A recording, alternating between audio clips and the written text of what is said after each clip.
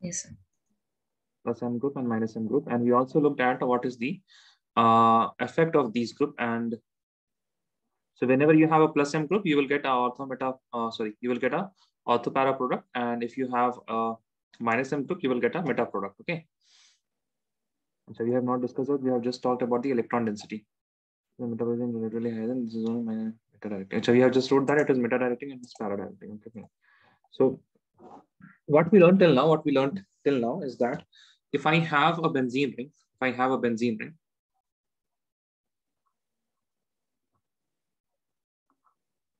and this benzene ring has a group attached to it. Okay, this has a group attached to it. And if this group is a plus M group and we have any electrophile that I'm showing as E positive. Okay, if we have any electrophile. Now electrophile can be Cl positive, NO2 positive, right? I hope you guys remember, yes or no?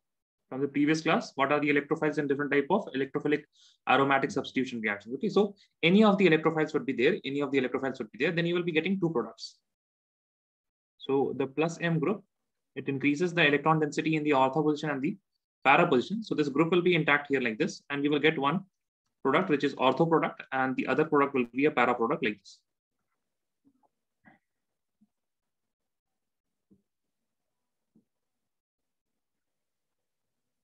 I hope you understand the reason, because we have got delta negative and here we have got delta negative, right? If we get a higher electron density at this ortho position and the para position, this electrophile will prefer to attack on this ortho position and on the para position, okay? On the para position.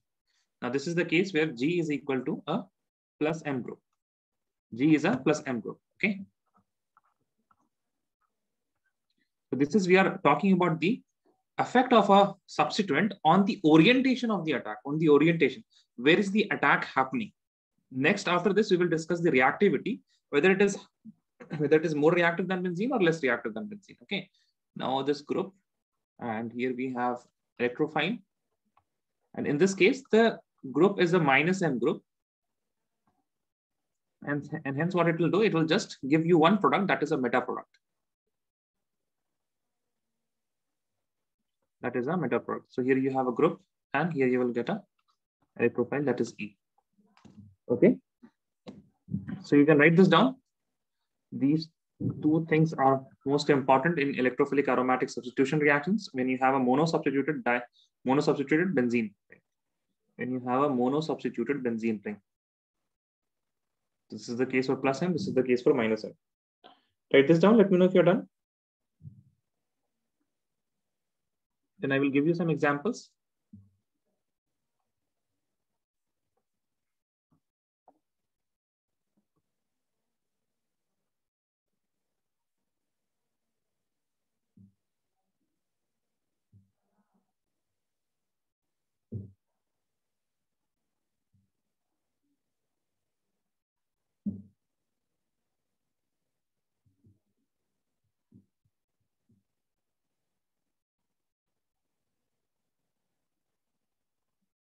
Then guys,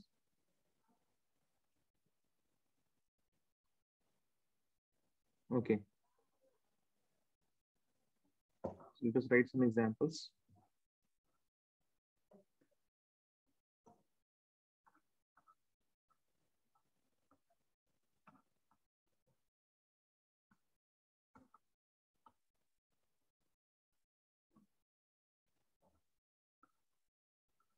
Here we have OH group, and let us say we are reacting this with HNO3.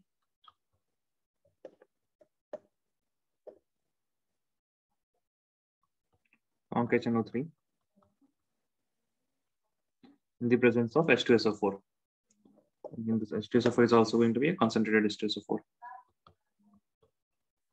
Okay, so in this case, OH is a plus M group. That is why you will get a nitro group attached to this benzene ring. In two positions, you will get two products. This is OH. You will get NO2 here, and you will get NO2. You will get NO2 in the para position also. Okay, but instead of phenol, if we had, let us say, C double bond OH, that means we have an aldehyde group and we use the same reagent, concentrated HNO3, in the presence of concentrated H2SO4. So we are going to get only one product, that is a meta product. Oxygen and hydrogen, and here you will get a NO2 group. That's it, okay? So this is the difference if you have a plus M group and if you have a minus M group. Write this down, then we will discuss about the reactivity, okay? Then we will discuss about the reactivity.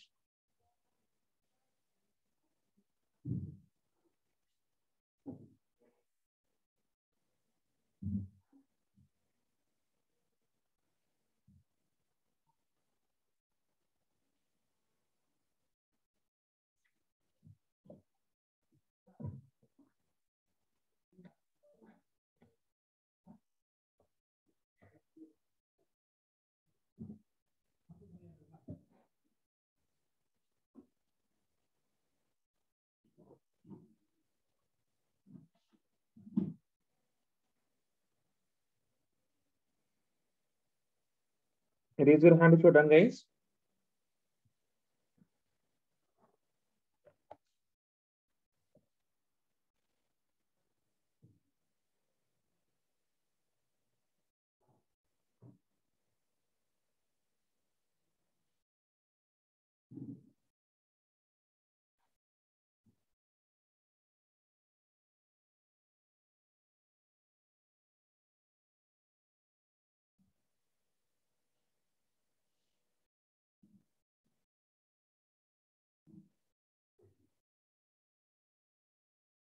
Okay, done all of you. Fine.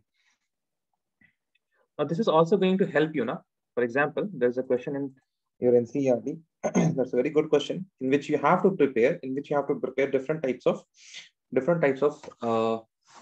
molecules from benzene. So the question is, how will you convert benzene to? How will you convert benzene to? The number one is P nitro bromobenzene.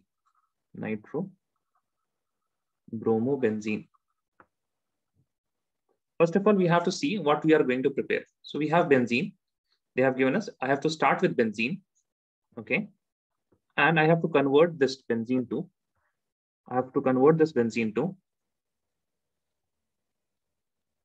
so you make benzene, and then you will have in para, there is Br here, and there is a nitro group here, NO2. Okay. Now, I hope all of you know that I can add a bromine group by halogenation. Yes or no, guys? Tell me. By halogenation of benzene, we have learned that reaction in electrophilic aromatic substitution reactions. Yes or no? Please look and tell me, is there a reaction, halogenation? Yes. Right. We have also learned nitration. Yes or no? Yes. Yes. But what to do first? The question arises, what to do first? Okay. So whenever you see that there is a para substituted benzene that you have to make what here? You have to make here a para substituted benzene, right? So all of these groups are in para position. Then you will first of all attach the ortho-para directing group. Why? See, if I will make a benzene like this, let us suppose that I did nitration first. Okay. I have a benzene like this, and I did a nitration first. That means HNO3. You don't have to write this, okay? H2SO4. And I will do a nitration. So simply what I will get a NO2 group somewhere here, right? Because this benzene, it does not have any substituent, there will be no directive effect. One nitro group will be attached on one of the carbon atoms. Now, since this is a monosubstituted benzene, this will show some directive effect. And if I do halogenation, so what is the condition for halogenation? You will have Br2, in the presence of FeBr3, let us say, FeBr3 anhydrous FeBr3. What you are going to get? Now this NO2 is what? It is a plus M group or minus M group, guys? Tell me. It is a plus M group or minus M group? Yes, tell me. Minus M, very good. It is minus M group. Then what it is going to do? It is going to add the bromine on the meta position. You can never add here. You can never add on the para position. And that is why this sequence of events, this sequence of reactions is not correct. This is not correct. This is wrong. So how should we react? first of all, we should do the bromination. First of all, we should do the bromination.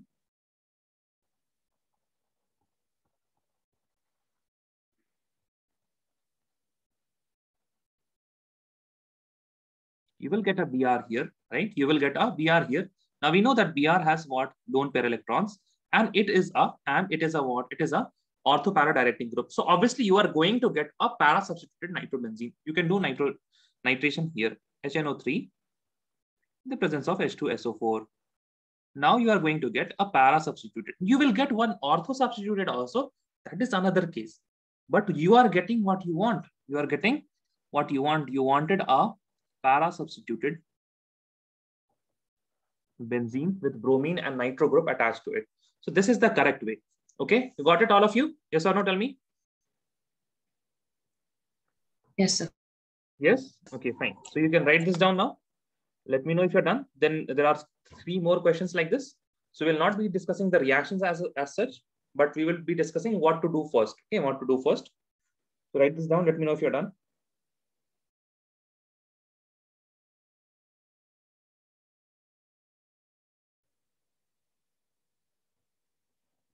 So you have to identify like this. This is Br and this is nitro, right? So Br and nitro, Br is coming. You have to do a bromination to benzene, and then you have to do nitration in benzene. So what you will do first, this will be first, you will do bromination, and then you will be doing nitration. So this is the way how we'll be solving the next 3 questions. Okay, we'll not be writing the reagents because we have already written the reagents and the reactions. You can just plug in them.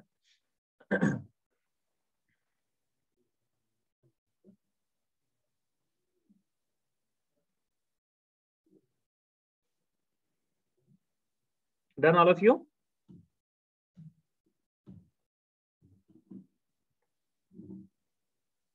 Let me know if you're done.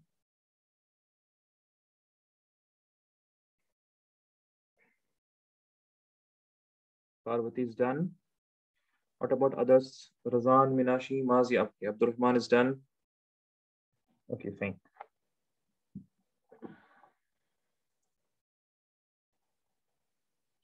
Write the second one. Write the second one. It is M nitrochlorobenzene. M nitrochlorobenzene. Now, in this case, I have a benzene group like this. And I have to convert this benzene into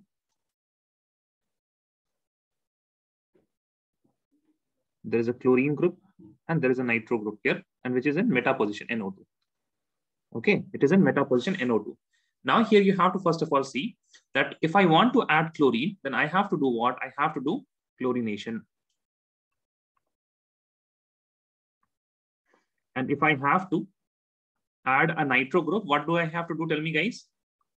What do I have to do? Yes. Tell me. What do I need to do? Nitration. Okay. Now this is very, very crucial that if it is meta nitrochlorobenzene, then you will attach the group which is meta directing. And you will first of all attach the group which is meta directing. If it is para something, para disubstituted benzene you have to make. If you have to make para nitrochlorobenzene, then you will add the substituent which is ortho para directing. Now here you tell me, chlorine is what directing? Ortho directing or para directing? Ortho para or meta directing? Tell me. Meta directing. Chlorine. Chlorine is plus M or minus M? Plus. Plus M, right? So it is what ortho para directing. Hence, first of all, we have to do nitration. So you can write it like this. Okay. The first step will be HNO3 in the presence of H2SO4. And the second step would be Cl2 in the presence of AlCl3. Okay, AlCl3. So if you have P disubstituted, if you have O or P disubstituted benzene, if you have to make O or P disubstituted benzene, then add the plus M group first. First, you will add the plus M group. If you have M disubstituted benzene, so this is M disubstituted because nitro and chloro, there are two substitution happening. Disubstituted benzene.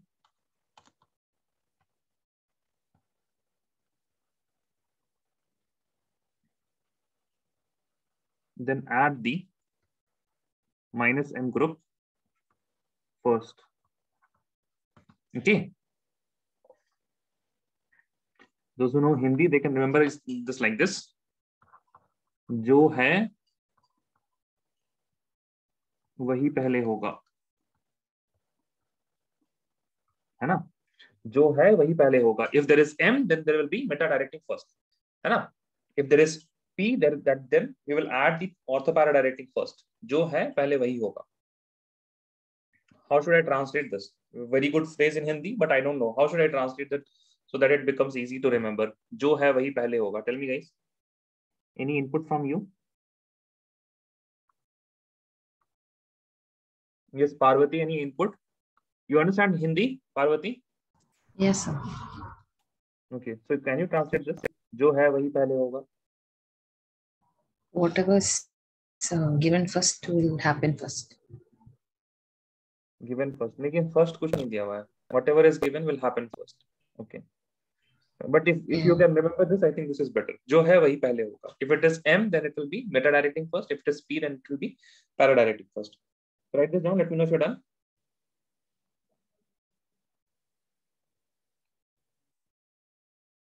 Done, guys?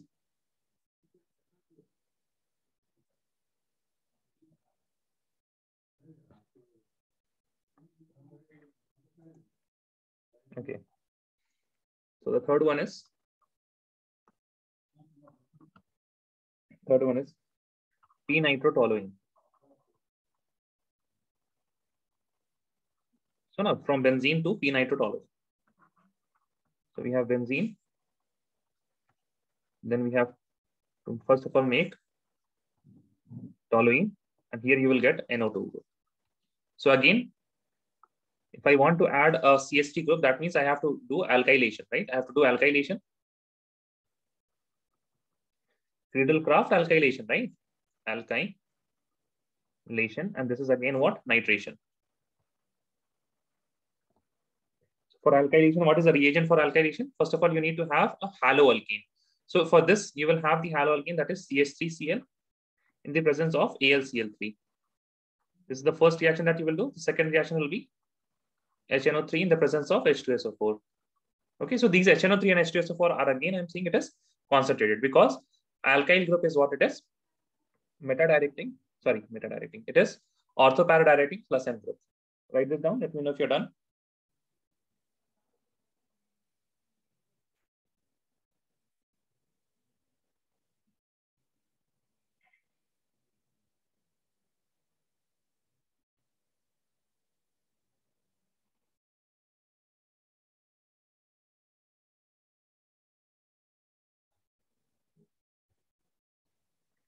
Yes, guys, done? Yes. Done. Okay, fine. Now let us write about the effect on the reactivity. Okay, we will write about the effect on the reactivity. We have looked upon the effect on orientation. Now we'll look at the effect on reactivity. Okay, reactivity. So we have electrophilic aromatic substitutions. The reagent is electrophile. Hence, the reaction will be faster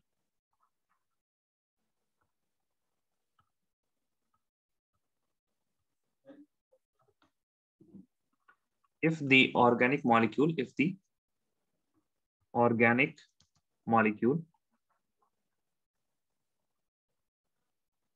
has high electron density. We're just talking about electrophilic aromatic substitution because we have seen that the electrophiles, the reagents, they are electrophile, they have a positive charge.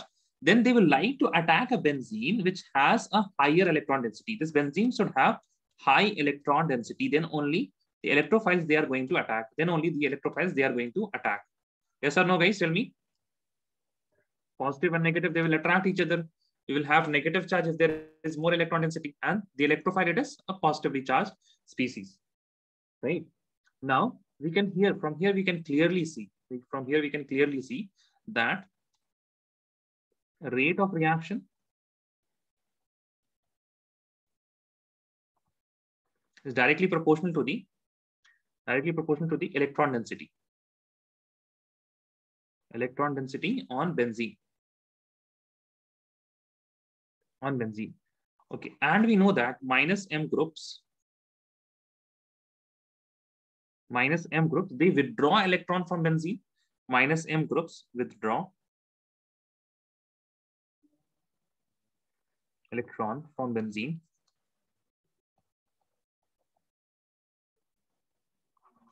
and hence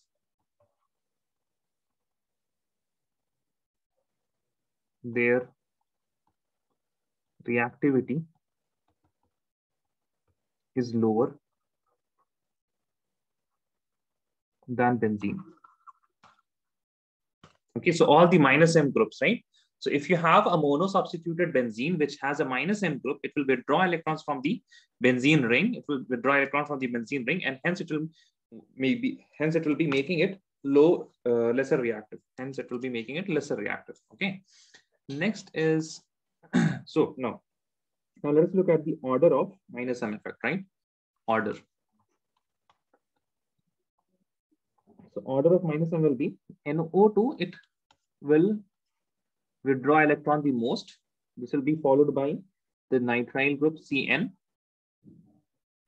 This will be followed by the aldehydic group. This will be followed by ketonic group, and then you will have at last carboxylic acid group. Okay, so this is the order of minus M. Okay, order of minus M. Okay. So NO2 will have the least reactive? NO2 will be the least reactive. So yes, correct. It will be the least reactive because it is withdrawing electron the most.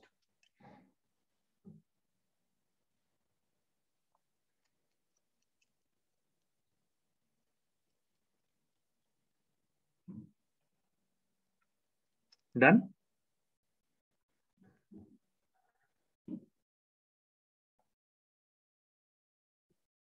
Yes. Okay. Right. Next, about the plus M group. Right. All plus M groups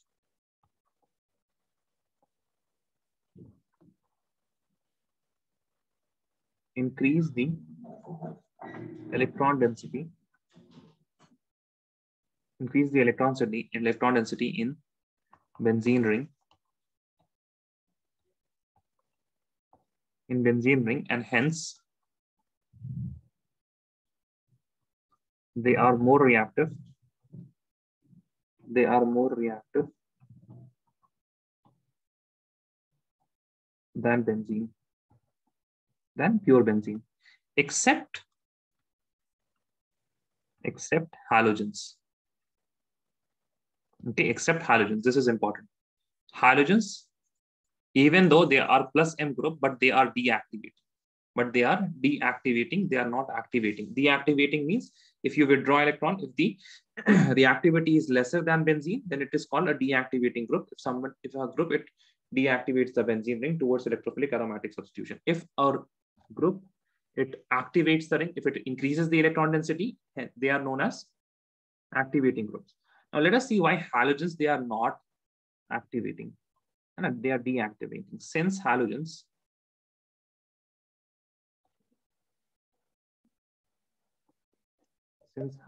are highly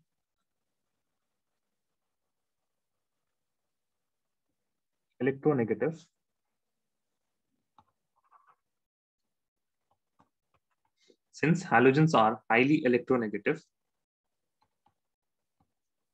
they pull electron density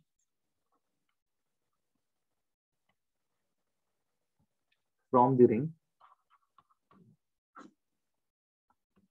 via sigma bonds, hence making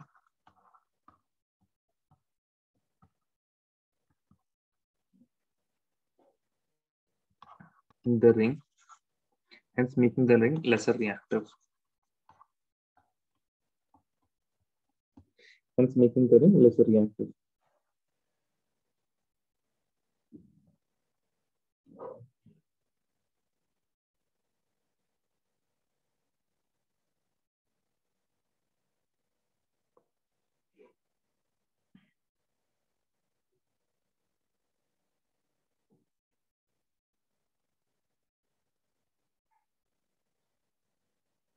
Done?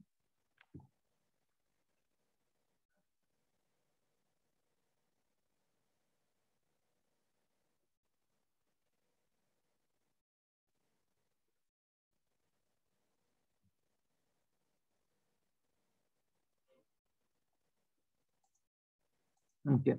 Now, so when we were discussing about reactivity, we mentioned there are two things, right? Here also there are two things. If you look at reactivity, there are a few groups which makes the benzene ring more reactive. There are a few groups which makes the benzene ring less reactive. So you have two groups. We have activating.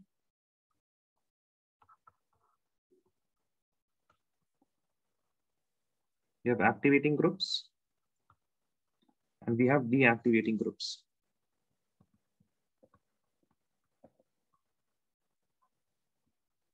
Okay.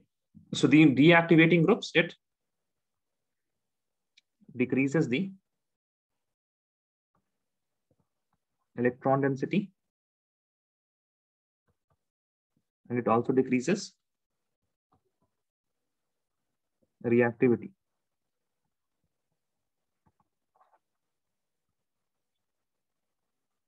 towards electrophilic aromatic substitution. Activating groups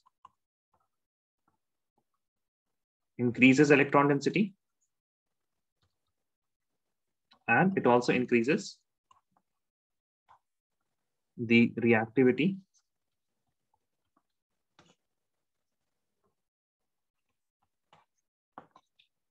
towards electrophilic aromatic substitution. So wait a second, let me just reshare this thing. It gets stuck sometimes. Okay. Now, what are the examples of activating groups? So the examples of activating groups are all plus M except halogens. Okay. Then there are some alkyl groups. The alkyl group, they are also activating alkyl groups, such as CH3, C2H5, okay, etc. Now, in the case of deactivating, all minus M groups and halogens, all of them are deactivating, and yeah, all of them are deactivating. It is just that halogens, they are slightly deactivating, not very much. So minus M group, they have more deactivating nature than the halogens. Okay, minus M group, they have more deactivating nature than halogens. So write this down. Let me know if you're done.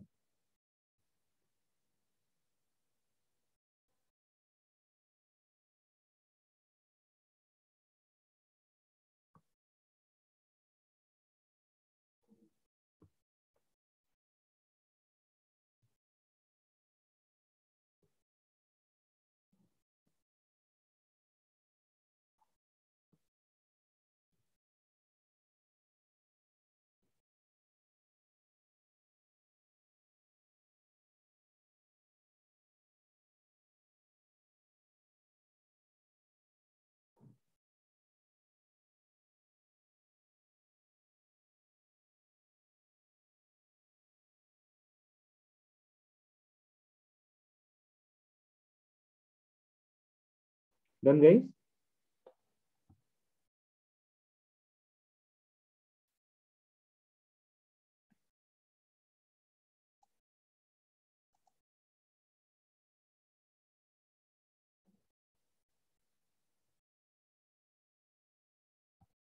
Okay, write a question now. arrange the following.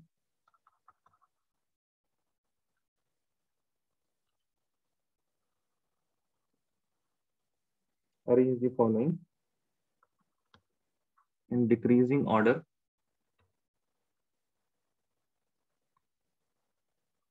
of electrophilic aromatic substitution.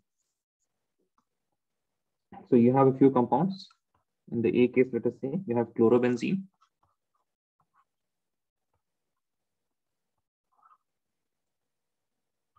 Then B, you have, let us say,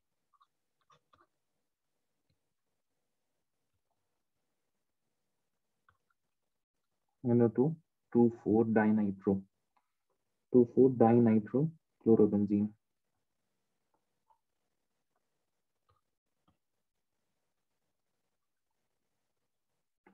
And C, you have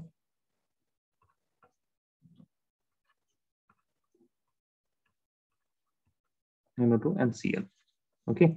Now in this case, you can see very easily that this is what minus I, because it is pulling electron through sigma bonds. Here you have minus I, minus M, and minus M, because you have one chlorine which is minus I, nitro is minus M, and nitro is another minus M. And here you have minus I and only minus M. So this is how you will compare. This is how you will compare. Now you can see that in this case, the B ring will have the least electron density because there are 3 electron withdrawing groups attached to the B ring. There are 3 electron withdrawing groups attached to the B ring. Okay. And then you will see that C is the next and then A.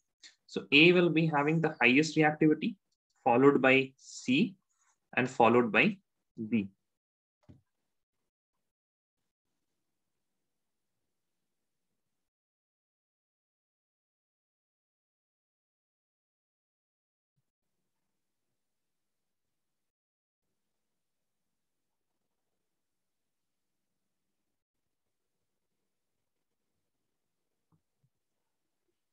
Okay. So write this down. Let me know if you're done. Then we can start the next chapter, that is thermodynamics.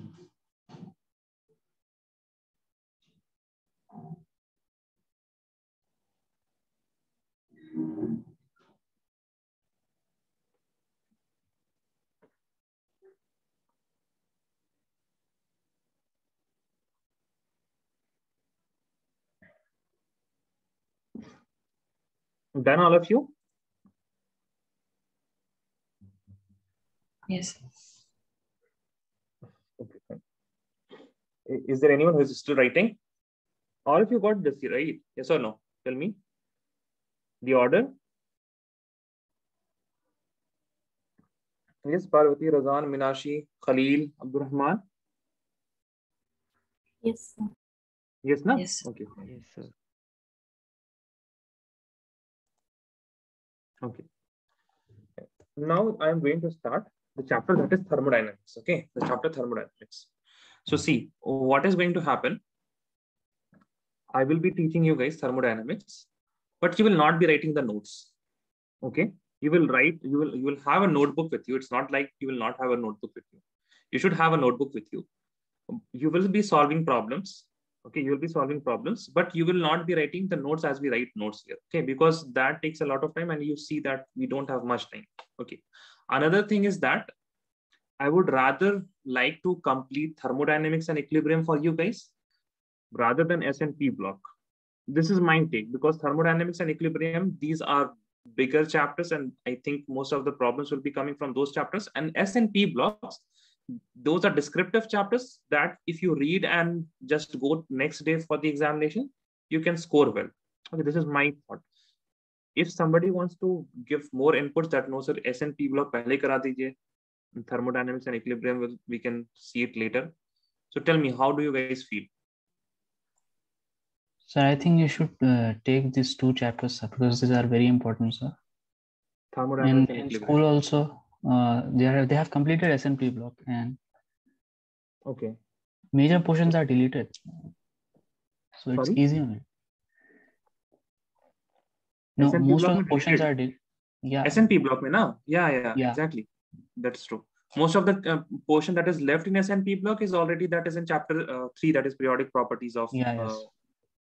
molecules. Okay. So all of you are fine with this now, that I will be attempting. This is quite difficult task, but my aim is that you should be able to solve the NCERT exercises. At least that is the thing that you should be able to get. Now, so I will be mostly focusing on some theory, some theory. I will give you the bigger picture of thermodynamics, what is thermodynamics and what is equilibrium. Now, one thing is for sure, after learning thermodynamics here, you will have many tools in your mind that you can look around the whole, like many things. Thermodynamics is one of the most basic sciences that is there. Those laws of thermodynamics, they are completely universal. And you have also learned thermodynamics in physics, right? And here you will be learning thermodynamics, but there will be slight difference in the perspective of thermodynamics that you have learned in physics and what you are going to learn in chemistry. First of all, I will introduce like that only because I know that it has quite a bad name because thermodynamics is something different in physics and it is something different in chemistry. That is the, what I can say, that is what everyone says in 11th standard. Okay. So first of all, let me start with thermodynamics and why there are two types. I mean, even the first law, if you see, then the physics people, they teach something else. And if you look at the chemistry books, there is something else, right? Have you looked at books or no? Has anyone looked at books? No. Yes. Yes. Okay, fine. So those who have not looked at books, so there is a difference in the perspective of thermodynamics. And thermodynamics is what? First of all, thermodynamics is the study of flow of heat. Thermodynamics.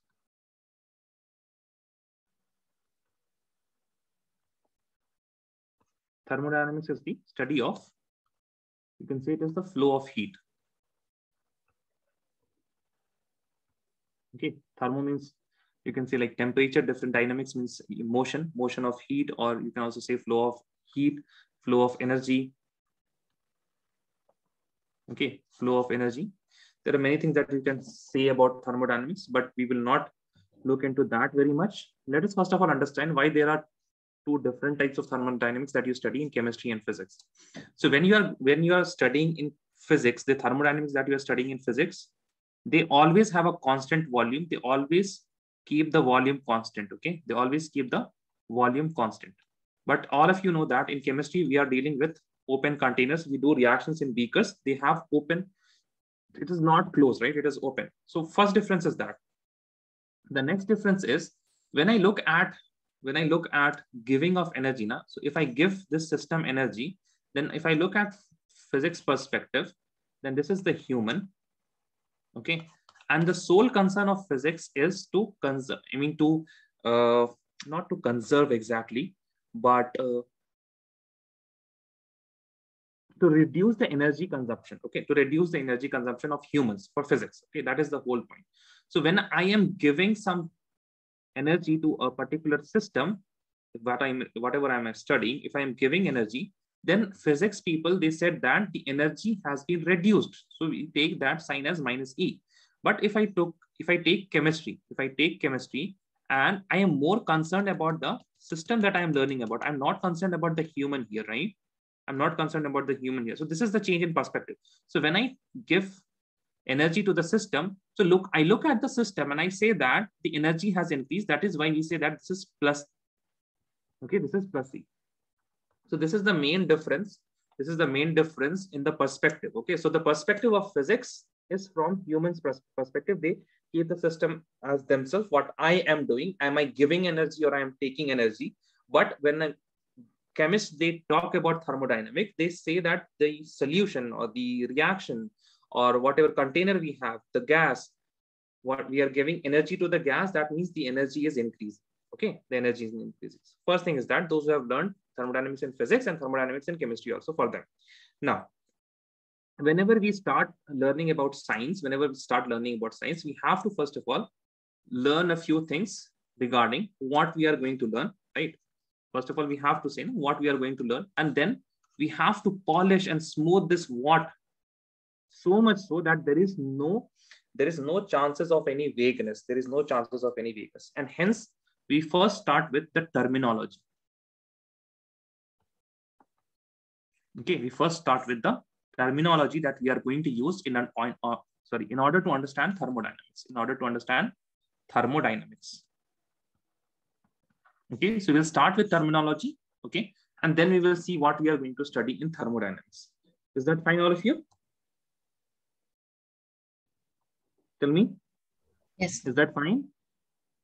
You have to be at least responsive with me, okay? Those who speak, at least they please speak. Khalil, Mazia, Mehreen. Khalil, what happened to your mic?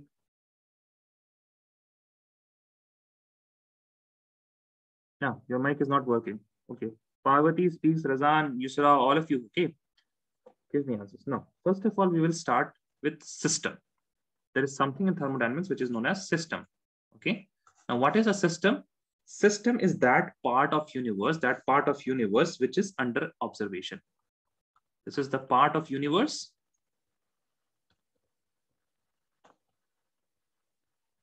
under observation. Okay.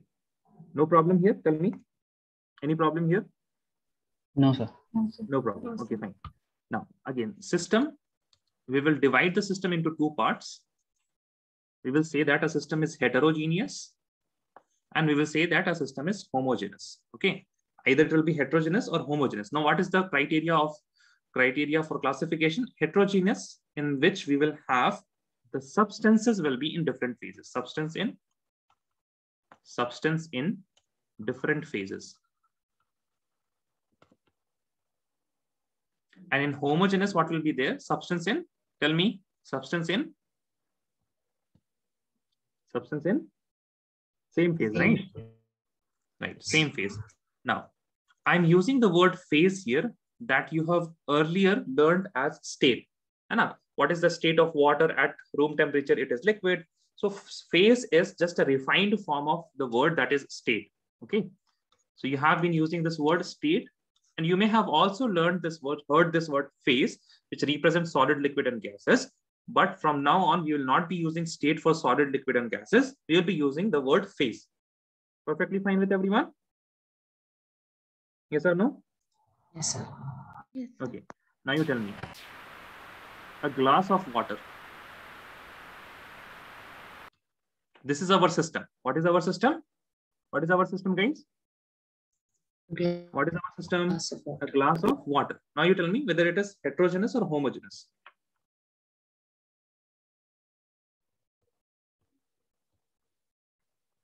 Tell me, homogeneous or heterogeneous? Homogeneous. Okay. And let us say ink pen. That works, okay, with ink inside it. Then let us say gas in cylinder.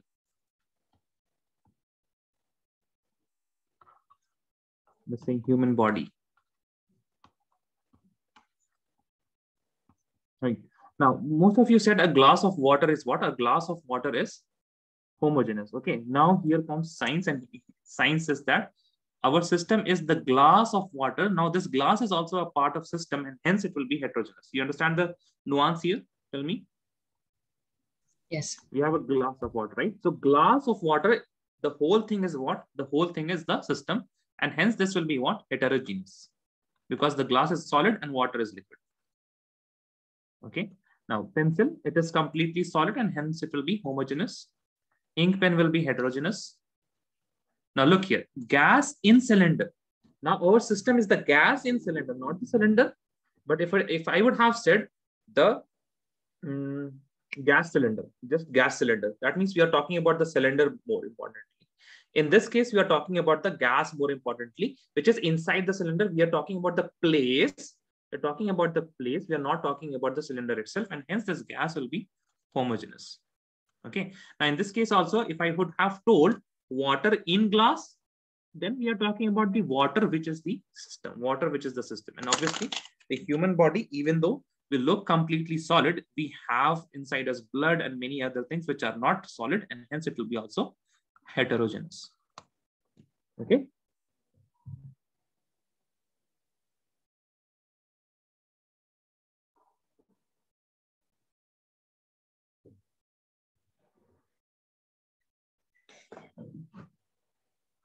Okay, guys, any problem with these things? Please let me know. No problem? Yes. Okay, so we are moving. So we said that it is a part of universe, right? System is a part of universe under observation. So if I say that this is our complete universe, and this small portion in which we are learning and in which we are studying a particular substance, this is our system, then this whole part, this whole part is known as surrounding. This whole part will be known as surrounding. If this is the system, this is our system, and the remaining part of universe, right? The remaining part of universe, remaining part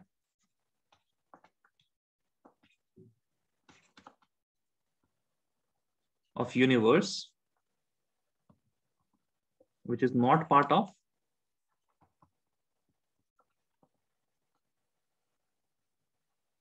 system, is called surrounding. Fine, guys? Yes or no? Then we can say that system plus surrounding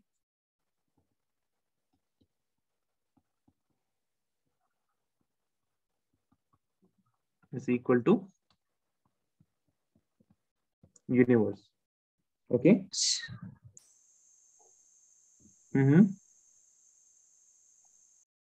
Fine. Now you have understood system, surrounding, and universe. These are the only things that we care about. We have a system in which we are studying the part of universe which is under the observation. Anything except that, that is surrounding. And if I add surrounding and system, they both make universe. Okay. Fine, guys? Yes, sir. Yes. Now let us talk about a bit. Let us talk more about surrounding. Okay, let us talk more about surrounding. Now, technicality. That means the technical definition of surrounding is the part of universe that is remaining, right? The remaining part of the universe. But if I talk about the practicality, then in practice, what happens? Let us talk about two things. First of all, let us talk about what is the bomb that all of you like in Diwali? I don't know the English name. I know the Hindi names. Aloo bum hota hai. Then there is rocket and all. Okay, you all know aloo bum? No. Pataka pata hai kisi ko? Firecrackers. You don't know firecrackers.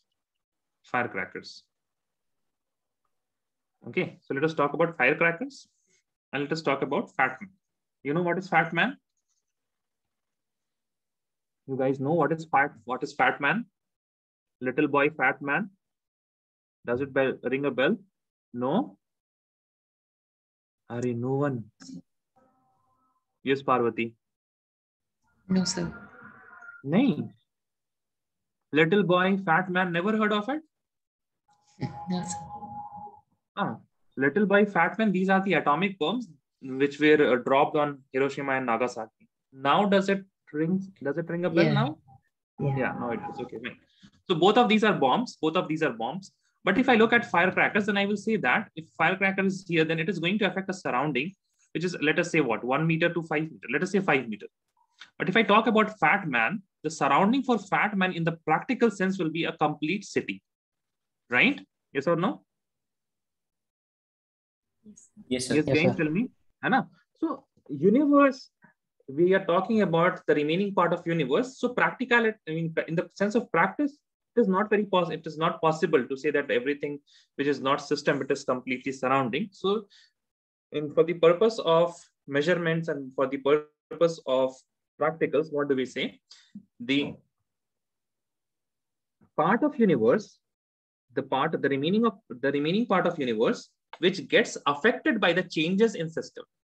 There is changes in system. That means you are burning the firecracker. So there's a change in system and then it bursts out. So the system is bursting out and it is affecting some part of the universe, and those part of the universe, they are known as the surrounding. Now, if you have firecracker, that surrounding will be of some, I don't know, a circle of 5 meters or something. But if you're dropping an atomic bomb, then the surrounding that will be affected by the change in that system, that is the atomic bomb, it will be the complete city. It will be the complete city. Okay. So this is the difference between the definition of surrounding and how we use surrounding in the real life, how we use the surrounding in real life. Okay. Now, next we have to learn about, so we have known two things, that is system and surrounding. So let us say that this is our system. Now system, and this is system, and this is surrounding. Okay, system and this is surrounding. Okay, now system and surrounding, they will be separated by a boundary. They will be separated by a boundary. Okay, so what is boundary? Boundary is that thing which separates the system and surrounding. Boundary separates system and surrounding. Okay, any problem? Any problem, guys? No, sir. No problem. Okay, fine. So we have learned about three things. We have learned about system, the part of universe that is under observation. We have learned about surrounding, the part of universe, the remaining part of universe which gets affected by the changes in the system, which gets affected by the changes in the system. And you can say that it is just the remaining part of the universe, which is not system. If you have to write in your examination, that is also correct and valid definition for the surrounding. Next, we have learned about boundary. What is boundary? Boundary is the thing which separates the system and the surrounding. So system and surrounding, these are separated by a boundary. Now this boundary can be real or it can be imaginary also. It can be imaginary also, that you take a flask like this, you take a flask like this, okay? Or you take a beaker like this, okay? You take a beaker like this. Now it does not have a real boundary. There is this glass, which is a boundary, but if I look at the upper portion, it does not have a boundary. So you see that, let us imagine that this is the boundary for the beaker. Now, the boundary, it can be classified. Now, boundary, there can be many types of boundary, and on the basis of the boundary, we have different types of system. Okay, we have different types of system. So the system, it is classified into three types. System, it is classified into three types. We have here open system. Then we have a closed system. And we have an isolated system. Okay, we have a closed system and we have an isolated system. Okay, by the way, you will be not getting this notes, okay, because there is nothing written here. You will be getting a so what notes you will be getting, it will look something like this.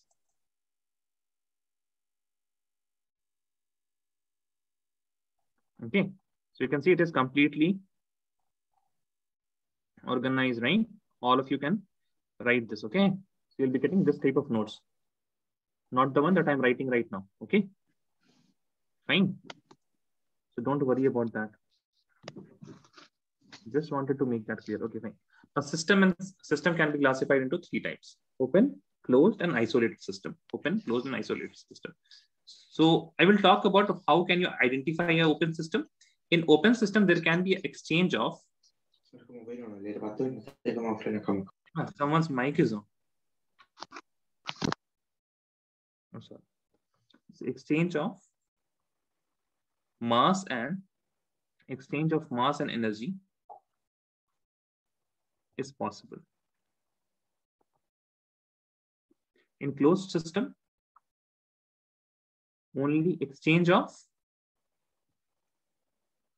energy is possible. Exchange means what? Exchange between whom? Exchange between the system and the surrounding. That means in an open system, what you can do, you have a system and in that you can add something.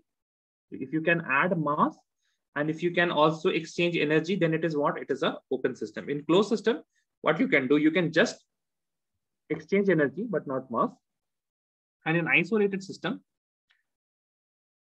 no exchange of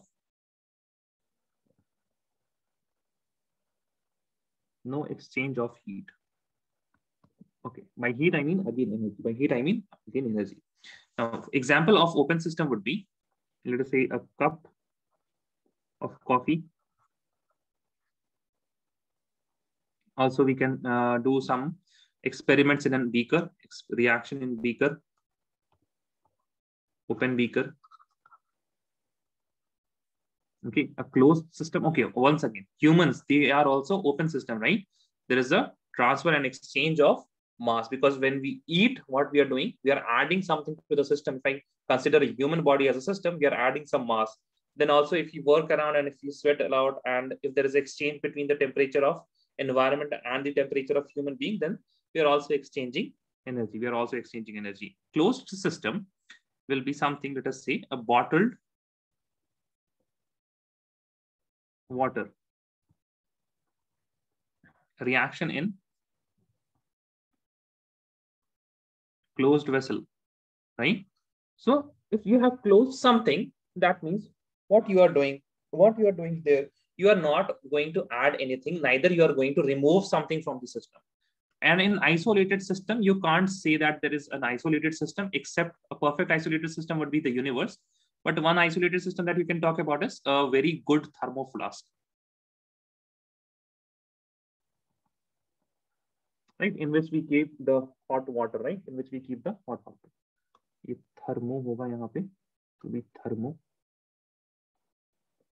Now, universe is also what?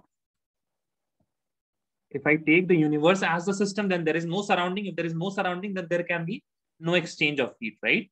Because if we have taken the system as universe, the complete universe as the system, that means there is no surrounding. There is no surrounding. There is no question of heat, right? There is no question of exchange of heat. Now, in open system, there is no boundary. In open system, there is no boundary.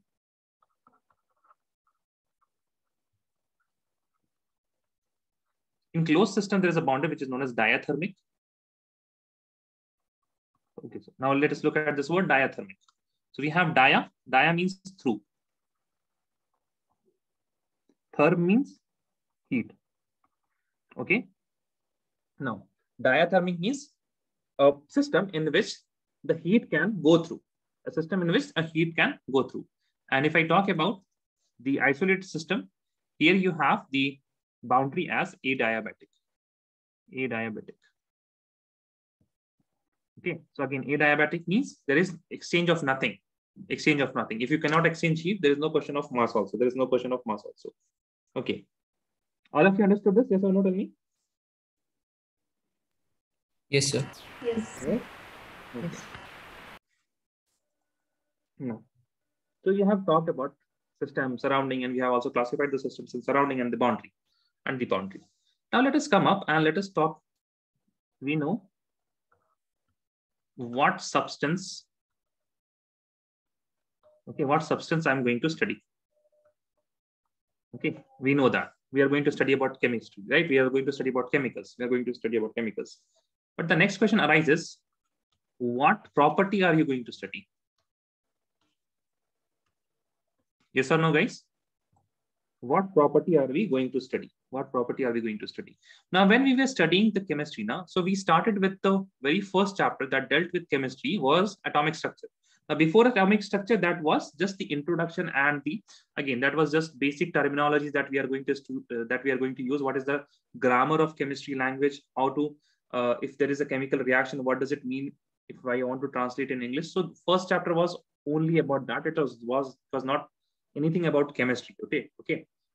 Next, in atomic structure, we learned about atoms. We learned about electronic configuration. And from electronic configuration, we arranged the periodic table in the increasing atomic number. And we saw there are some trends in the electronic configuration. In the group 1 element, there is 1 electron in the valence shell. Second group, we have the second group, we have 2 electrons in the valence shell. 13th, maybe we have 3, 14th, maybe we have 4, and so on. Now, due to these valencies, we formed some molecules and compounds, right? We formed some molecules. So when we found a molecule, so we say, let us say H2O, right? Or let us say CH4. So we were talking about these things, right? This was chemistry for us. We were talking in the terms of molecular structure. Then for CH4, we wanted to know what is the shape here. This is one property of CH4. What is the bond angle here, right? And what is the bond order here? So these are the properties of CH4. Now we know that in real life, we are never going to deal with one molecule of CH4. What we are going to deal with is a bulk of CH4, right? So you will have a methane gas, you have water as liquid, right? So you have bulk things. And these bulk things, they have different properties. They also have properties, but these properties are not bond angle, not the shape, not the bond order, right? These are some different properties. So these properties of bulk things, solid, liquid, those which are in solid, liquid, or gas, okay? So I hope you understand there's molecule, a molecular level, and in the bulk level. The molecular level, we have bond angle, bond order, valency, oxidation states, okay? So these are the things when we talk about the molecular level. But in the bulk level, We have some properties, and we have also studied those properties in the states of matter chapter. For the gases, we said that for gases, we said that a gas can be described if we know the pressure, the volume, the temperature, and the number of moles. These were the 4 properties of gases that we wanted to. Okay, and if we have these 4 properties, then we can say that, okay, fine, this gas is in this state. Okay, the gas is in this state. Now, these bulk properties, they are known as macroscopic properties, right? Micro means small, macro means big. So we have to study about the macroscopic properties and not the microscopic properties. Macroscopic properties. We have to study about the macroscopic properties. Now, these macroscopic properties now, they can be divided into 2 types. There are some properties which depend on mass. Depends on mass or amount of substance. But there are some which are independent of, I will give you examples, independent of mass or amount. Okay, mass or amount. Let us talk about a property, number of moles. Now you tell me, if I will increase the mass, the number of moles will increase, yes or no? Tell me, guys. Yes. Okay. Now once again, if I have volume, if I will increase the mass, the volume will increase, yes or no, guys? Yes, sir. Yes, sir. Right? Okay. But what about density? No. No, na? Because if I take 1 kg iron or if I take 500 kg of iron, the density is going to be same. The density is going to be same, right? So these properties which depend on mass, they are known as, these properties which are depend on mass, these are known as, so you can extend the value of property, you can extend the value of number of moles or volume if you increase the mass, and hence these are known as extensive. Extensive. Now this independent, now those which are independent of the mass, they are known as intensive. These are known as intensive, because if you take iron and if you want to describe the density, it is not going to change. It is the intrinsic characteristic of the iron. It is intrinsic characteristic of the iron. It does not depend on mass. So let us talk about some, let's talk about some properties, and we will say whether it is extensive or intensive. So you understand extensive, intensive now? Yes or no? Tell me. Yes, sir. Yes, sir. Right? Okay. Oh, one thing that you should do, that I would ask you to do is, since I will be completing some portions today, I will be sending you the notes. Please write that notes before the next class. Okay. Then only you will be able to remember things. Otherwise, you are not writing, you are just listening, you are understanding things, that is fine, but you will not be able to retain these things if you don't write it down. Okay. But if you write it down, that will be even better, because you are taking out some time to, again, put in chemistry, and the more you spend time on some subject, that subject will become better. But again, classify the following in extensive or intensive. First is, let us say about mass. So mass is obviously what? Extensive, right? If we increase the amount, the mass will increase, right? Second, what is volume? Volume is also extensive. Density, we have said, Intensive. it is intensive. Okay. Now you can also see that density, it is equal to mass by volume. Yes or no? Yes. We can say that ratio of extensive is intensive. Ratio of extensive is intensive, because if this is also increasing, this is also increasing, the ratio is going to be constant. Okay. Another example you can say, let us say number of moles. It is what? Extensive. Then volume, we have seen it is extensive. But if I talk about the concentration, which is number of moles upon volume, it is going to be intensive. Okay, so there are other things. For example, if I talk about temperature, so temperature does not increase if you increase the mass, right? So it is also intensive. You can talk about melting point. So melting point of water is not going to change, intensive. What else? So the concentration terms, these are going to be intensive only. Okay, these are going to be intensive only. Okay, now pressure is important. Pressure. Pressure is also going to be intensive. Okay, pressure is also going to be intensive. Let me show you why. We know that PV is equal to nRT. And we have pressure, it is equal to nRT upon V. So R is the constant, it will not matter. Number of moles is what? Number of moles is extensive. Volume is extensive. Ratio of that will be intensive. Okay, so pressure is going to be intensive. Write this down. Let me know if you're done.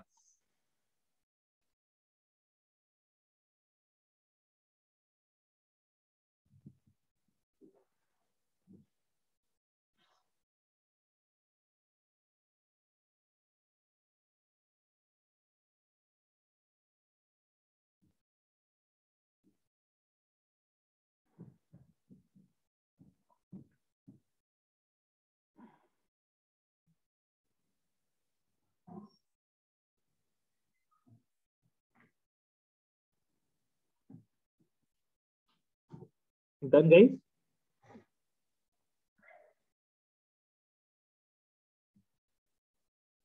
Yes, sir. Sorry, why I was waiting to. Okay. Sorry, I should not wait.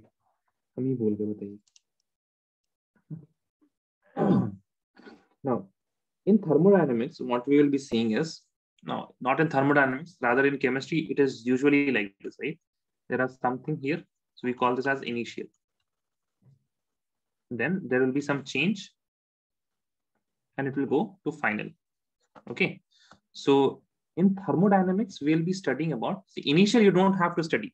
Whenever you start now, please remember this: the initial conditions. The human is setting up the initial conditions. He never wants to know about the initial condition. I can set up my own initial condition for a reaction. I can take this much gram of a molecule, this much gram of that molecule, and start the reaction. I don't know what kind of change is going to happen, right? So I want to predict about the change, and I also want to predict about the final outcome. I also want to predict about the final outcome with explanation, and that is science. Prediction with explanation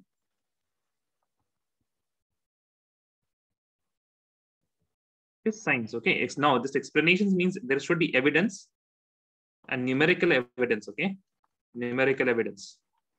That is science. Because initial, what we are going to take, that you never have to predict, right? You never have to predict, and you never have to explain why you're taking this much grams only. Very mercy, like it's my choice. I will take because I want more products, right? So prediction with explanation. So we are more focused on the change right now. Okay, we are more focused on the change right now, and we will be also focusing on the final state. We'll be focusing on the final state when we are learning about the next chapter, that is equilibrium. So what I have written as initial change and final, I will be writing as initial change and then equilibrium, because at the end, each and every system, it wants to achieve equilibrium where nothing is happening. So an example of equilibrium, if I want to give you, is, let us say, and it is very good example if I talk about thermodynamics.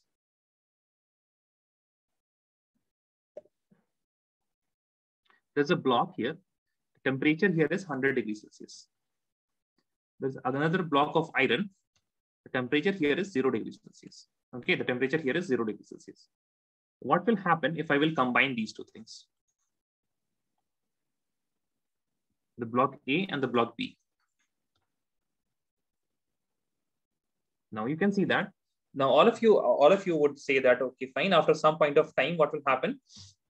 So what will be the temperature? Both will, it will become 100 degrees Celsius, or it will become, if I join both of them, it will become 0 degrees Celsius, or it will become somewhere around 50 degrees Celsius. You guys tell me. A, B, or 1, 2, or 3. What will be the case? Third one, right? Yes or no? Third one, all of you agree? Yes. Yes, all of you agree that third one. So initially we took 100 degrees Celsius, 0 degrees Celsius. In the change, what is happening? you can say this, you can say right now that the heat is flowing from higher temperature to lower temperature, right? And hence what is happening, the temperature is decreasing in A and it is increasing in B. And then when the temperature of both the blocks A and B becomes same, we will say that there is no considerable change in the temperature. Yes or no? The temperature of B will increase, but it will come to a point when it will stop increasing. That point is known as the equilibrium point. That is the equilibrium state. The equilibrium state is what? Where both the blocks have the same temperature, same temperature, or rather more effective answer would be the state of the system in which there is no change, in which we can see no considerable change. Because if I talk about time here, temperature will start to increase. It will be increasing, right? In the B case, in the B block, it will be increasing, and then it will stop increasing. When it stops increasing, at that point of time, I will say that the equilibrium has been achieved. Okay, and we are not very much concerned about the time in which equilibrium has been achieved. We are more concerned about the state at which the equilibrium has been achieved. We are more concerned about this 50 degree rather than how much time it has taken. So I have made clear two things. We are more interested in the property, right? What is the amount? What is the quantity? What is the property, right? If I talk about temperature, then I want to know what is the temperature at equilibrium. I want to know what is the pressure at equilibrium. I want to know what is the concentration at equilibrium. Okay, these things. We are not concerned about time. Okay. Will you keep this in mind that we are not concerned about time right now? Yes or no? Okay, so you keep this in mind. So when I say about equilibrium, the equilibrium has been achieved at a point. So that point does not refer to the point of time. It refers to the point in the property, the value of property. For example, in this case, it was temperature. Then we'll talk about pressure or concentration. Now, so one thing is that what is the property? And the next thing is that how is the change happening, right? How is the change happening? The heat is flowing like this. So this change, we are more concerned in thermodynamics. And this property, the quantity of property, will be more concerned in equilibrium. We will be more concerned in equilibrium. Now, to define the properties now, first of all, we will have to see what types of properties are there, right? What types of properties are there? So whatever we have learned till now, the macroscopic properties, the microscopic properties, it can be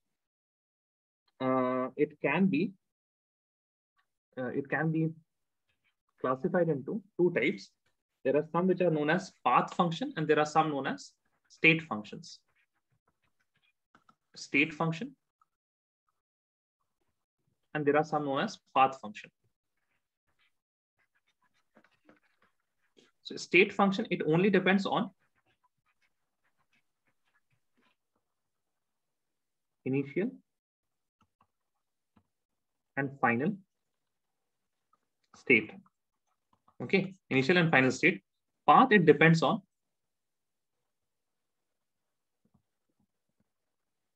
the way in which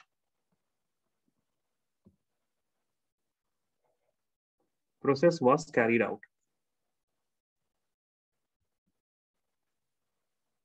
Okay, so as of now, you just know that there are two terms, state function, path functions. You will be able to identify what is state function, what is path function when we start doing some examples. But you have to right now know that there are some functions which depends only on the initial and the final state, and there are some functions which depend on the way in which a process has been carried out. There is another term which is known as state variable.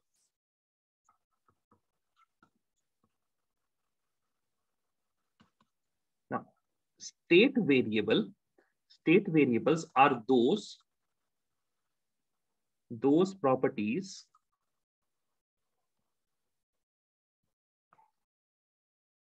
that define the state of system.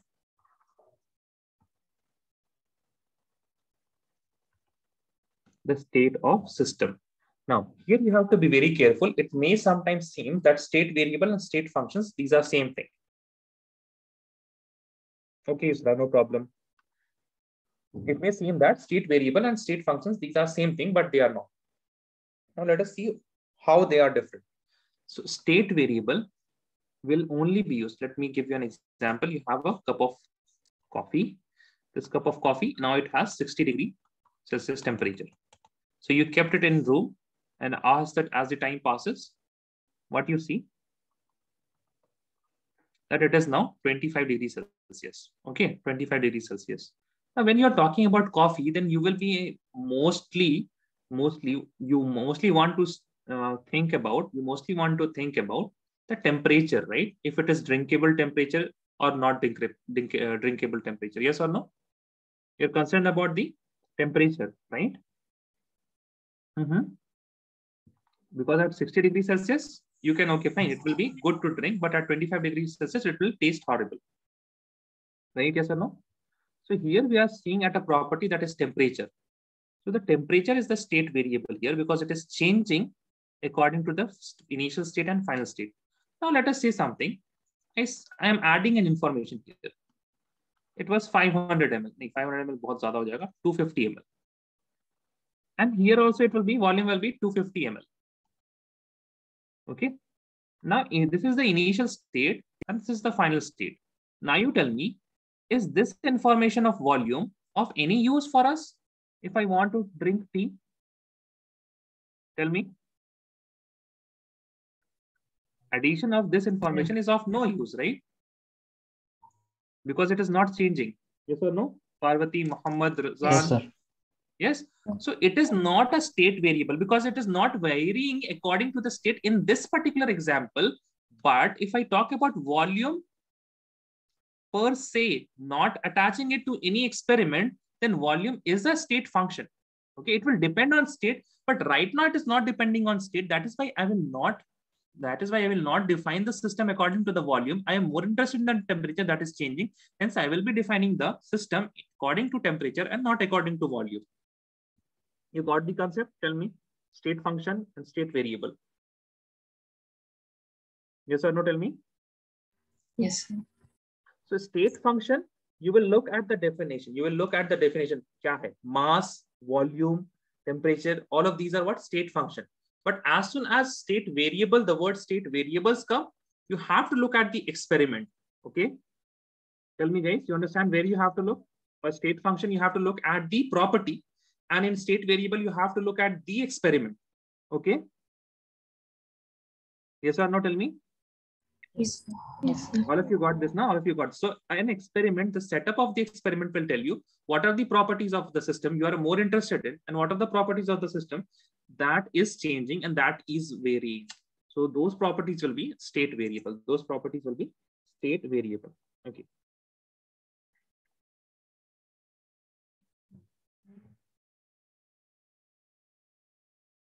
Okay, so I have also talked about the thermodynamic equilibrium. So where the macroscopic properties, they will not change. Okay. So the state at which the system is said to be in equilibrium when if the macroscopic properties, they don't change. If the temperature is not changing in the iron block, then it is in equilibrium. Then it is in equilibrium. Now we have to look on the thermodynamic processes.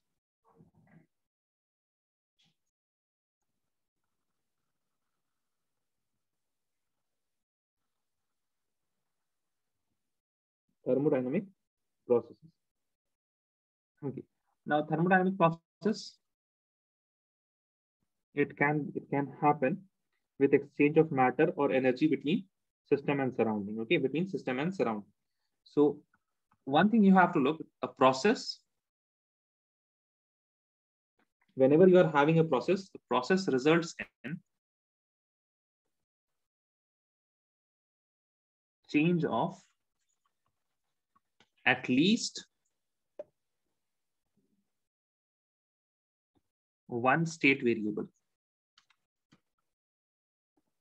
Okay, whenever we are doing a process, then we are going to change at least one state variable. Okay. In the previous case, what did we change? We changed the temperature. The volume was not changed. So whenever we are doing any thermodynamic process, one of the state variable will change.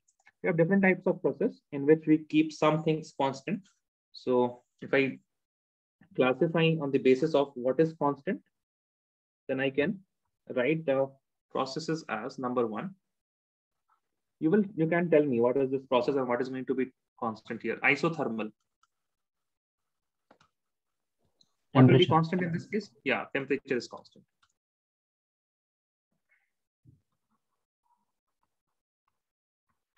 Temperature is constant or temperature remains unchanged. Okay, temperature remains unchanged. Second, let us say adiabatic. In this case, there is no exchange of heat. No exchange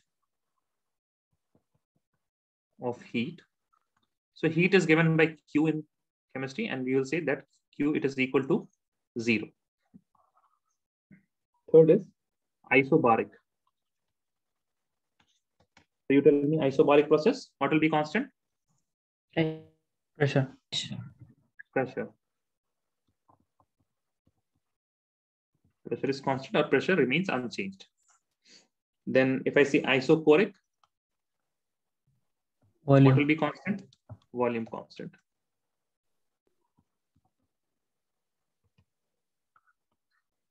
If I have a cyclic process, then you can say that the system, it will go many processes, but it will return to the original state, okay? After various processes, the system returns to original state. System returns to original state, right? Now, there are two processes, reversible and irreversible, okay? Now, for reversible and irreversible, you have to understand this. You have to understand this, okay? Now, I will talk about, there is a system like this I'm creating.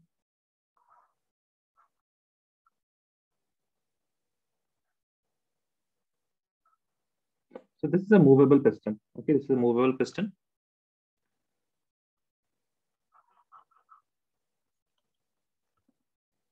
And here I have kept sand. Okay, you can imagine that this is a bag of sand. It's a bag of sand.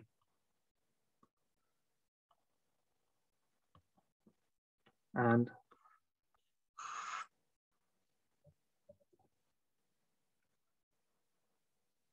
so what we have to do, the final stages, because we are talking about process, so we'll see how process can be different even if we have the same initial and final state.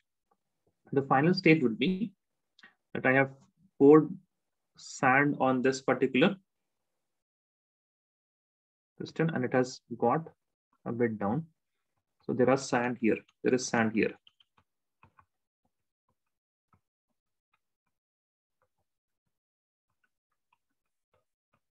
Okay. Now, I have to go from this initial state to the final state. This is our initial state. This is our final state. Okay. This is our final state. There are two ways in which I can go from this state to the other state. There are two ways. What I can do, I can either pour all the sand at once,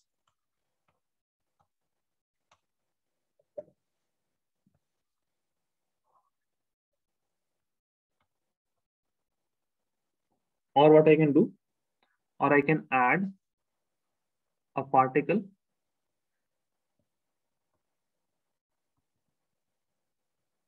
at a time. Yes or no? These are the only two possible ways in which for achieving the final state. Yes or no? Yes. Yes. Okay. This may seem very absurd, but please remember we are not considering anything about time. So even though adding one particle at a time, it will take a lot of one particle at a time. It will take a lot of time. But since we are not considering anything about how much time it is going to take, the duration, so we can say that there are two possible ways: pour all the sand at once and add a particle at a time. Add a particle at a time. Now let us look. What is going to happen. As soon as I pour all the sand into it, or as soon as I pour all the sand into it, what is going to happen here? The pressure will increase, the P external will increase, yes or no? Tell me. It will go down. Yes or no? This piston will go down, na? Yes, sir. Yes. Okay, the piston will go down. while pouring down, so I have lifted my sand up and I am pouring it down. Okay, I am pouring it down. So as soon as I start pouring it down, is there any possibility that I can reverse that change?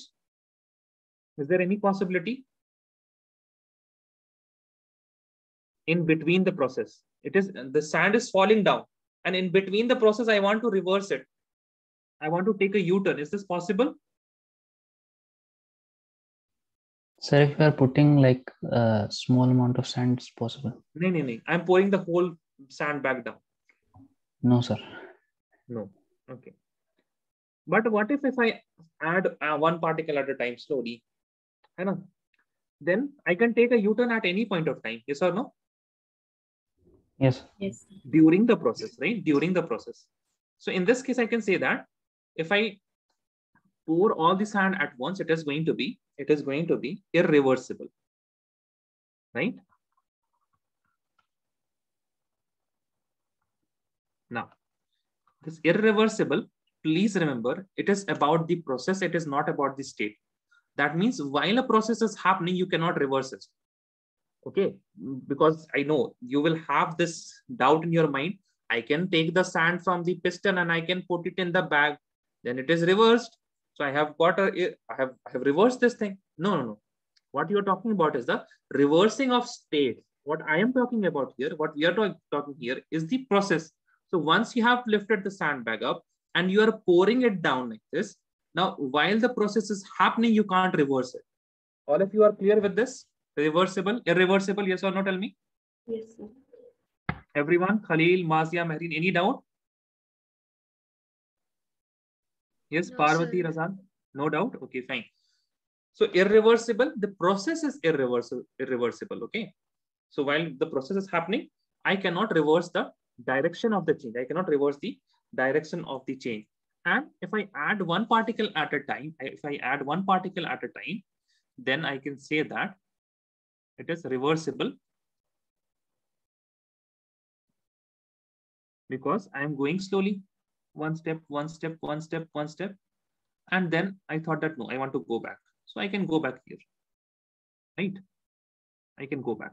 But for irreversible process, pouring all the sand at once, it is not going to happen. I cannot change it. Right? Now, there are a few points that you can see.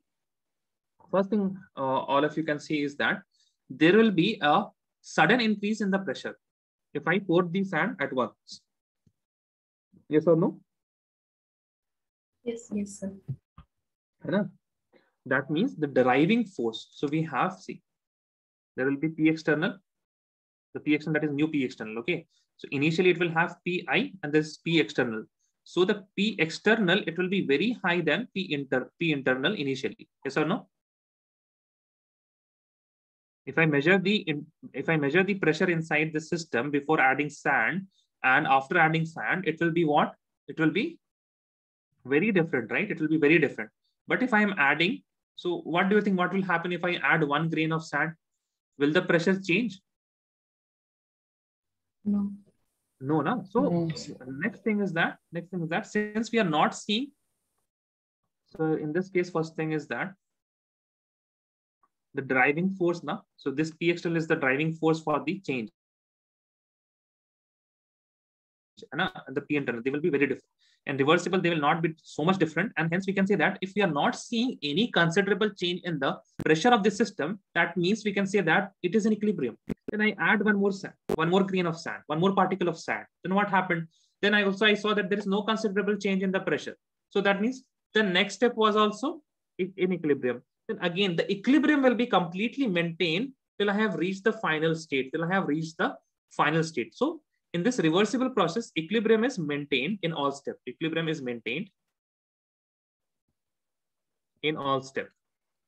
Okay.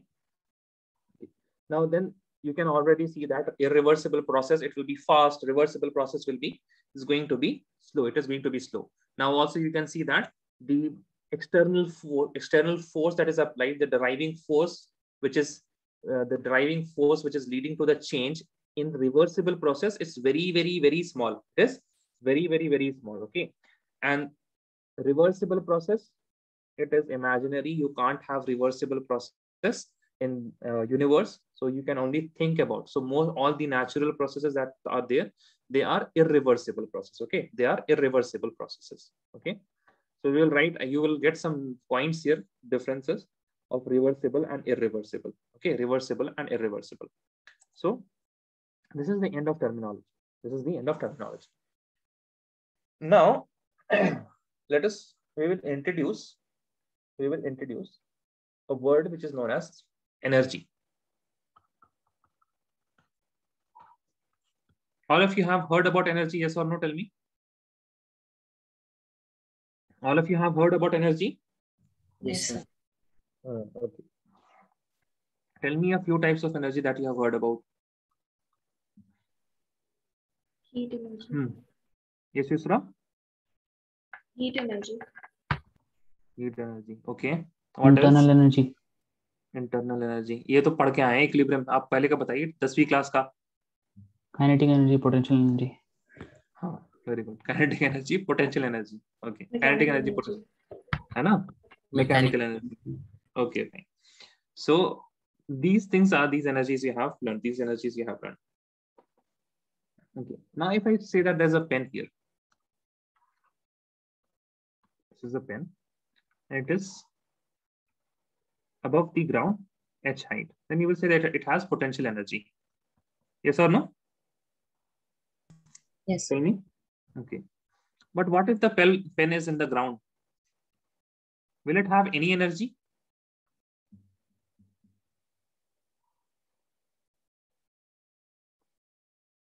We don't know that. So let us now take up our microscopes and see. So when we look at the pen is made of atoms. So let us now focus on atoms. So there are two atoms, right? There are two atoms, they are bonded. If that is bonded, that means it has some kind of energy, right? Because they are bonded together. So there is some forces of attraction. If there is some force of attraction involved, then obviously there is going to be energy involved. Okay, there is going to be energy involved. So that energy that we say that it is the internal energy of a system. What is the internal energy? And we show that in internal energy as U, and U, it is equal to the, if it is moving, then it will have some kinetic energy. There will be E pot. Now potential energy, it is not only, for example, if I say positive charge and negative charge, whenever there is a force of attraction, there will be a potential energy. Okay. So what is the force of attraction between the ground and the pen? There was gravitational force of attraction, and hence there was the potential energy. We said now that was the gravitational potential energy. If you have learned your 11th standard physics, yes or no? We have revised that now. Gravitational potential energy. Yes or no, guys? Yes, sir. Yes. So that is gravitational potential energy. Now, if you have positive and negative charges, so they also have Coulombic force of attraction, then there is also potential energy. So whenever there is a force of attraction, there we have potential energy. So E kinetic, E potential. Then if you are rotating, that means there will be E rotational, involving rotational energy. If you are moving, that will be in a straight line, that will be translational energy. If you are vibrating, there will be some energy involved in that will be the E vibration. Okay, so all the energy, the sum of all forms of energy, sum of what is U? U is internal energy. It is the sum of all forms of energy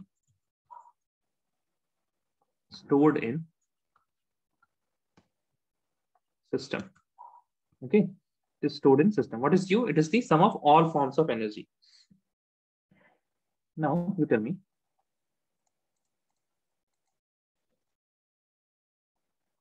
I have a pen here. Okay, let me say that I have a pen here. Now the potential energy, the internal energy is U1. Now you have seen here that there is a term for potential energy also in the internal energy.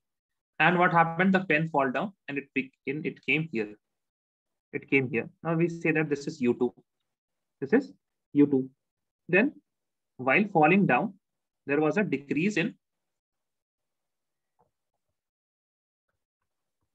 potential energy. Yes or no? Tell me, guys. Yes. From the state 1 to the state 2. Now, since potential energy is also included in internal energy, I can say that there is a decrease in internal energy also? Yes or no?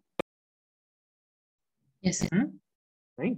There's a decrease in internal. That means it is depending on the state of the system. If it is h height above the system, that means there is some internal energy. And if it is in some other state, it has some other internal energy. That means I can say that U is what is a state function. U is a state function.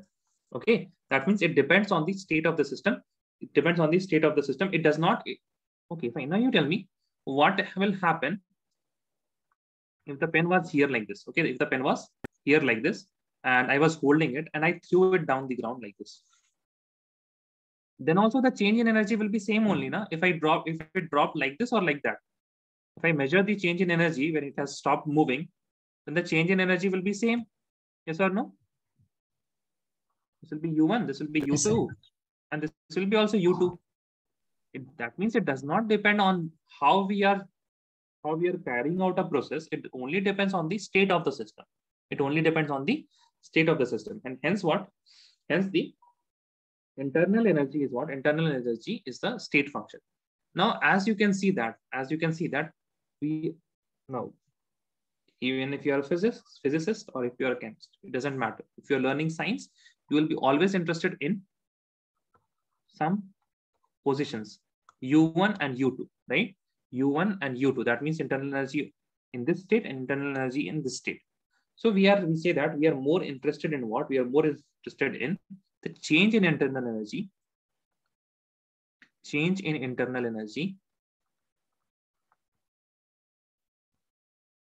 rather than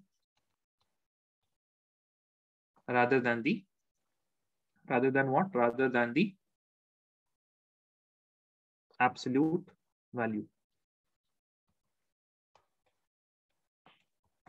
Okay, rather than the absolute value. So we are more interested in what?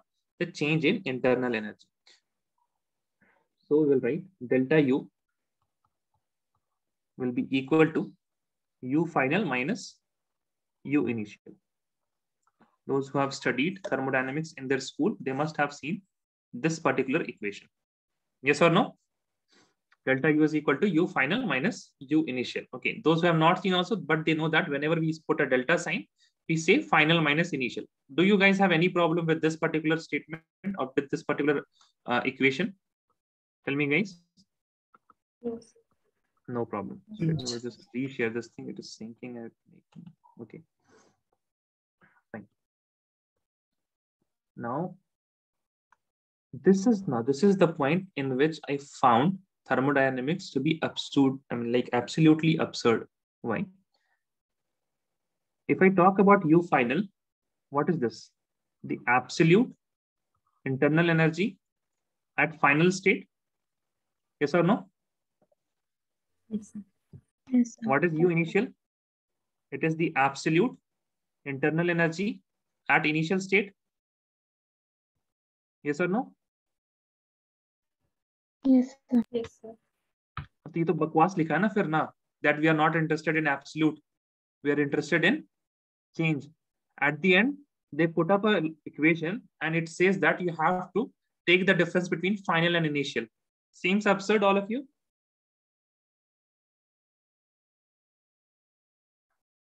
What did we write? We are not interested in absolute. We are interested in change. But to calculate change, they have written an equation in which you have U final minus U initial. What is U final? The absolute internal energy at final state and the absolute internal energy at initial state. All of you agree with this or no? You find it okay? Yes. No, it's absurd. It's absurd. Now, please listen. It may seem absurd, but now you will change your perspective. You will change your perspective. This is not formula. This is not formula. We are not going to use this to calculate any change, okay? This is definition. What is this? This is the definition of delta U. Fine. What is delta U? This is the definition, not the form. We are not going to use this in order to calculate the internal energy. Okay, in order to calculate the internal energy, this is the definition of delta U. The change in internal energy is what? The internal energy at final state minus the internal energy of initial state. Okay. Now all of you are fine with this. It is a statement. It is not a equation. Okay. Okay, guys. Yes or no? Tell me. Yes. Yes, sir. Yes, sir. Yes. Okay, fine. Now we write. What do we write? We will write delta U. It is equal to U product minus U reactant also, because product is the final state. Reactant is what? The initial state. Now, if I get the delta, now how will we calculate delta U? That we will know. But let us see some general cases. If U is positive, then what we can say? That the internal energy of product is greater than the internal energy of reactant. If the change in internal energy it is equal to negative, then we can say that the internal energy of product is less than the internal energy of reactant.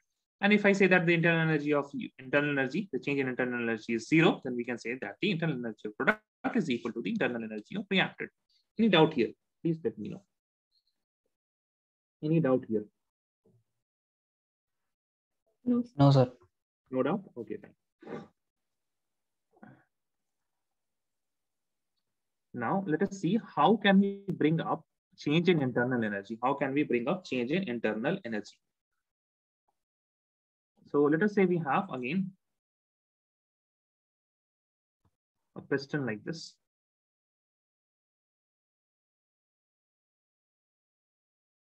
Okay, a piston like this.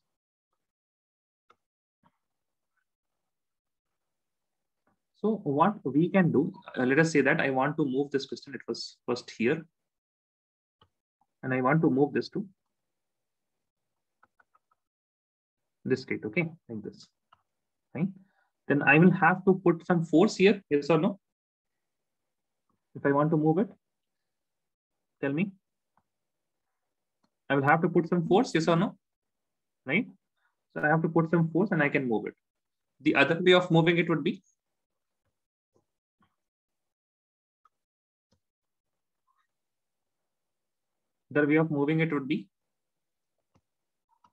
if I will heat this gas, there is gas here, and if I heat it, then it will move. Yes or no? Tell me. Yes, guys.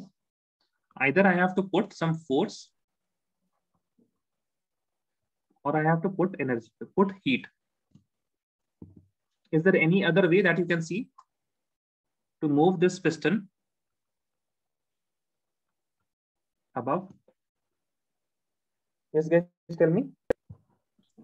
No, sir. No. No, no.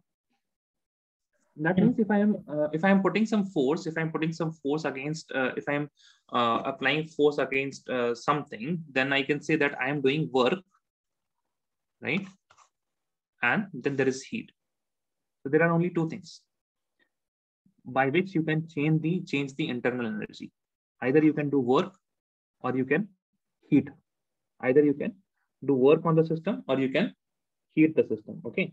So the modes of transfer of energy is what? There are two modes of transfer of energy. That is heat and work. Modes of transfer of energy. Now, please, now this should be very clear to you. Modes of transfer of energy. Now, please never say that heat is energy. Okay, heat is not a form of energy. Heat is the mode of transfer of energy. Heat is how we transfer energy. Work is how we transfer energy from one system to other system. If I am lifting up and up from ground to a height h, then I am transferring energy, right? So this pen, it did not have any energy. Now I am putting in the work and I am lifting it up. So I am doing work on a system and hence it is transferring energy. Similarly, heat. Heat also is the same. Heat is used to transfer energy. It is not a kind of energy. It is not a type of energy. So the first is heat. Okay. That is shown by Q. Heat is shown by Q. And if you add heat to the system,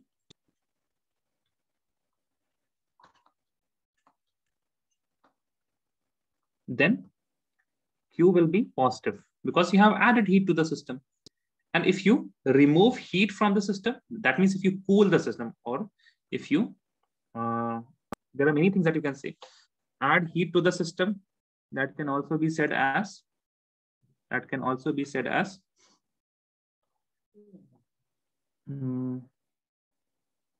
heat is transferring from surrounding to system. Heat is transferred from surrounding to system. And if we are removing heat, remove heat from system, then Q will be equal to negative.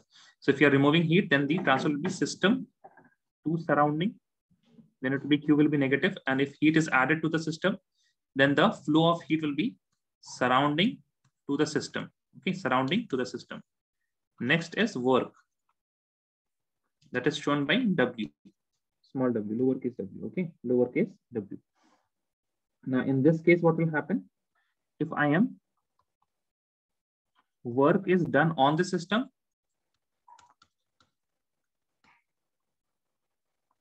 that means what is going to happen?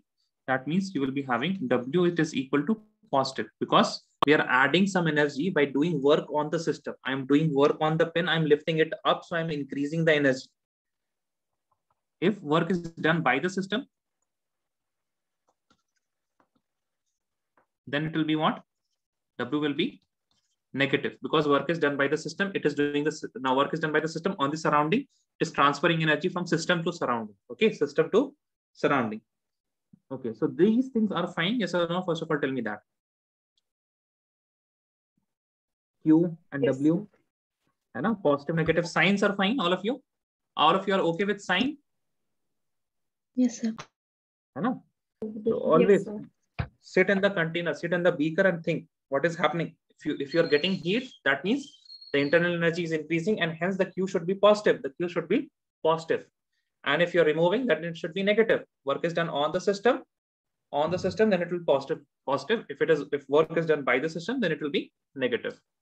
Now we said that the internal energy can be changed only by two. The internal energy change can be done only by two methods, either by heat or by work, right? And this is the mathematical statement for the first law of thermodynamics. Okay, first law of thermodynamics. So it essentially deals with the conservation of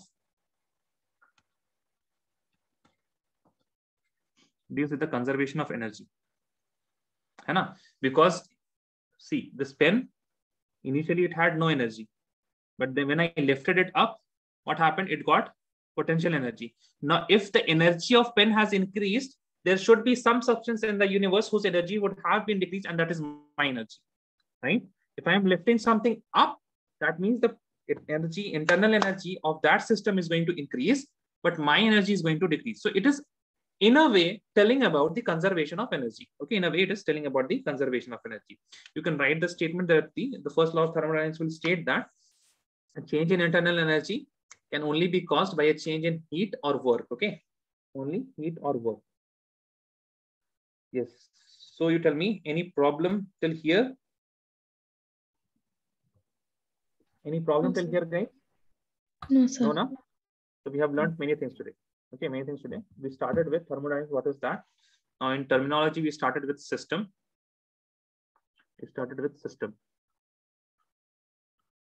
System we divided into, first of all, hetero, homo. We have also divided system into three types. That is open, closed, and isolated. You can also divide system in one or two more types. You can say that a system is rigid or it is flexible.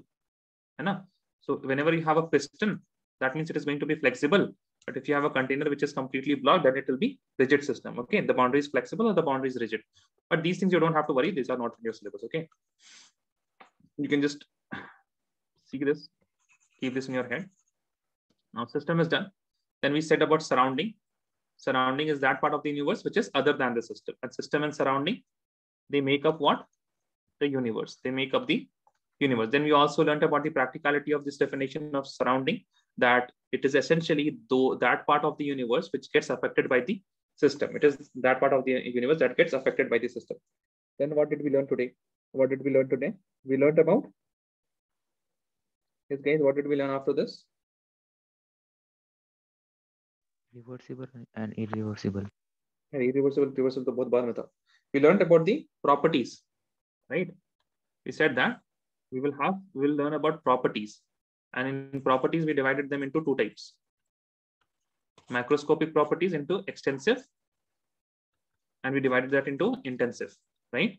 Extensive and intensive. Then what did we do? Then we said that some properties are state function, some properties are path function, right? Some properties are path function. Now, in those state function, there will be some properties that will be using to describe a system. Those we called as state variables. Now, those state function which are used to describe the state of a particular system, those are known as state variables. Those are known as state variables. Now, after that, we talked about thermodynamic equilibrium. What is equilibrium? Equilibrium is that state of the system where nothing happens. A state in which there is no considerable change in properties, right? The properties, they are not going to change. They are not going to change. The properties are not going to change. Then we talked about thermodynamic process. In thermodynamics process, we talked about many things. Started with isothermal, where temperature is constant. When temperature is constant, then adiabatic, where heat, there is no exchange of heat. Then we talked about isobaric, right? Isobaric, the pressure is constant. Isoporic, the volume is constant. In cyclic process, we'll start with at this point. We'll again go back and come back to that same point. After that, we looked with reversible and irreversible, reversible and irreversible. And after that, we studied just now internal energy. Internal energy that is shown by U, and it can be only changed with two times, with two things, either heat or by work. And this makes the first law of thermodynamics. This makes the first law of thermodynamics. In the next class, I'm giving you some notes here. In the next class, we will do some